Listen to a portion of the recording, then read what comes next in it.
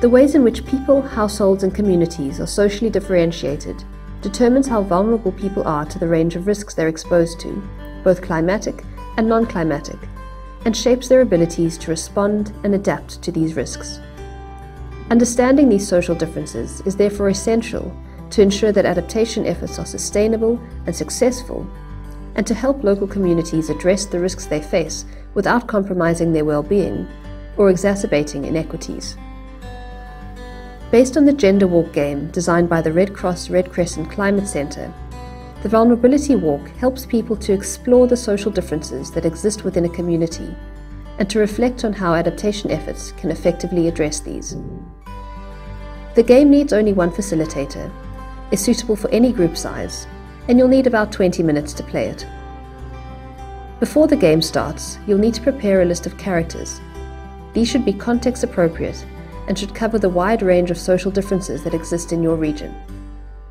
See the ASR list at the end of this video to get ideas for appropriate region-specific characters.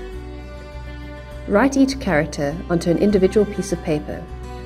Then, draw up a list of context-appropriate yes/no questions to ask the players. More about these later. Lastly, you can play this game in any kind of open space, indoors or outdoors. This is how the game works.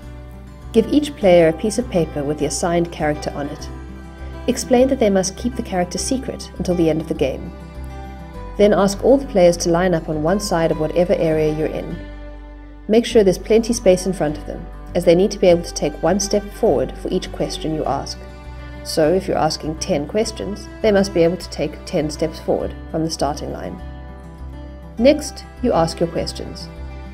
All questions must elicit only yes or no responses. They must be designed to draw out social differences in vulnerability, risk exposure, and adaptive capacity. All questions must be relevant to the location you're working in. For ideas, see the list of possible questions for each ASR region at the end of this video. To avoid confusion, keep the questions simple, and consider providing a contextual statement before you ask each question. Here are some examples. In the first question, you explain that strong winds and heavy rains have blown your roof away, and ask which players will be able to buy another. Only people with enough expendable income or savings will be able to do so. You might also want to demonstrate that not everyone has access to important information, and could do this through a question like this one. The local government has issued information about a new drought-resistant seed. Will you be able to access this information? Or you might want to draw out differences in livelihood options that might be location, caste, and gender related. To do this, you could ask a question like this one. Drought has rendered farming untenable in your region. Are you able to migrate to an urban area and secure an alternative source of income? Explain to the group that when you ask your questions, the players must consider whether their characters would answer yes or no to the question. If the answer is yes, they take one step forward. If the answer is no, they remain in place. You then ask your second question. Again, people answer yes or no, and if yes, they take a step forward. If no, they remain in place. Continue asking all your questions this way, with people moving forward at different paces.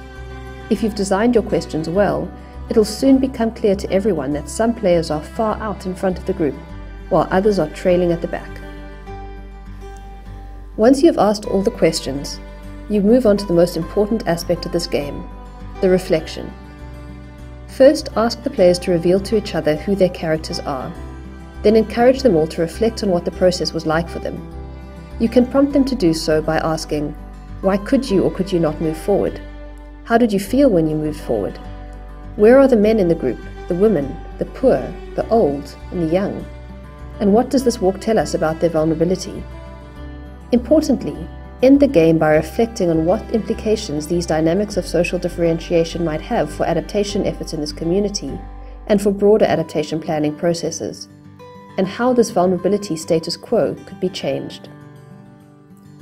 On the ASR website, you'll find examples of characters and questions that are relevant to each ASR region.